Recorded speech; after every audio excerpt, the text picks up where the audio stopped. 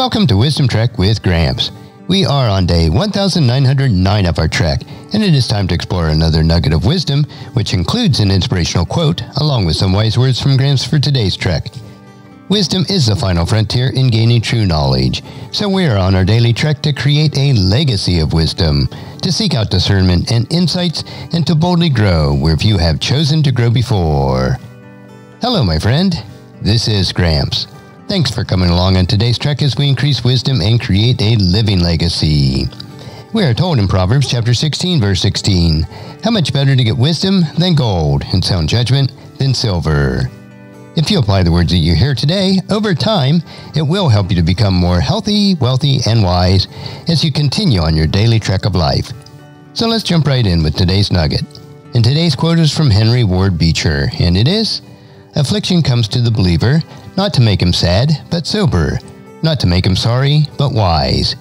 Even the plow enriches a field so that the seed is multiplied 1,000-fold. So affliction should magnify our joy and increase our spiritual harvest." So today's nugget is Joy Magnified. Until we gain a proper perspective of affliction, we will always be discouraged, depressed, and playing the role of a victim. Everyone faces affliction during various seasons of life. No one is exempt. As Christ followers, this is part of the maturation process. Affliction should bring a time of contemplation and wisdom. A seed will never grow unless it is first planted in soil that has been disrupted and turned inside out. When the seed is planted, it not only produces a plant, but it will multiply that single seed into untold thousands. Yet the seed must first endure hardship and even be destroyed so that new life can spring from its core. When affliction pierces our lives, it should magnify our joy and increase our harvest by laying down our lives to bring forth a harvest of blessing into the lives of others. And our passage for today is John chapter 12, verses 24 through 26. "I tell you the truth, unless a kernel of wheat is planted in the soil and dies, it remains alone. But its death produces many new kernels, a plentiful harvest of new lives. Those who love their lives in this world will lose it.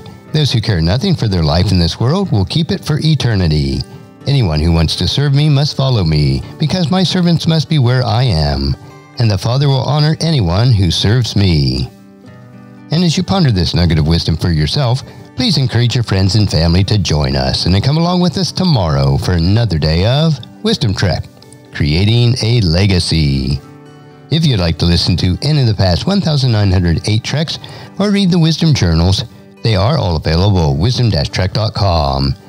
In addition, I encourage you to subscribe to Wisdom Trek on your favorite podcast player to automatically download each day's trek. Finally, if you'd like to receive our weekly newsletter called Wisdom Notes, please email me at guthrie@wisdom-trek.com. And thank you so much for allowing me to be your guide, your mentor, but most importantly, I am your friend as I serve you through the Wisdom Trek podcast and journal each day. And as we take this trek of life together, let us always live abundantly, love unconditionally, listen intentionally, learn continuously, lend to others generously, lead with integrity, and leave a living legacy each day.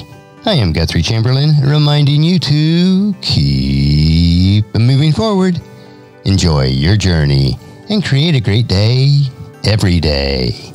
See you next time for more daily wisdom.